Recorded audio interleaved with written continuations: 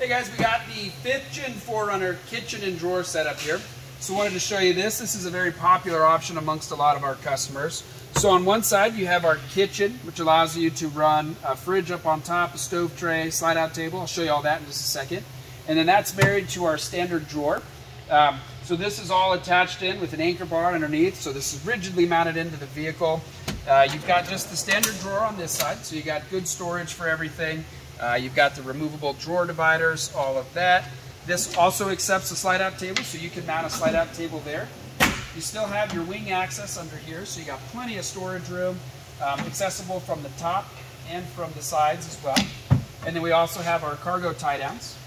And then on this side, we've got our kitchen. So the idea here is that this whole thing slides out, and if you've got a fridge or something mounted to it, now you've got access to the fridge. So now you can get that open, you can run the door that opens front to back, you can run it opening to the left, opening to the right, whatever works for you. This customer opted for the kitchen to be on the passenger side, just because you got your power over here. And then in addition to the stove, or to the fridge, we've got the stove tray. So this extends out, and the intent here is that you can run a stove on this. It gives you enough room to set up for a 2-burner stove with a little propane tank and all that.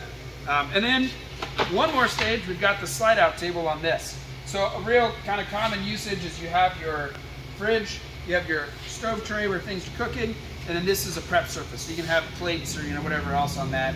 All 3 of these stages operate independently of each other. So we can keep that out and move that in. We can keep the stove tray out and open and close that. And then conversely, you can do the same thing backwards. So everything can be run independently of each other. So whatever configuration best suits your needs. That is the 5th Gen 4Runner kitchen and drawer setup. And come check us out.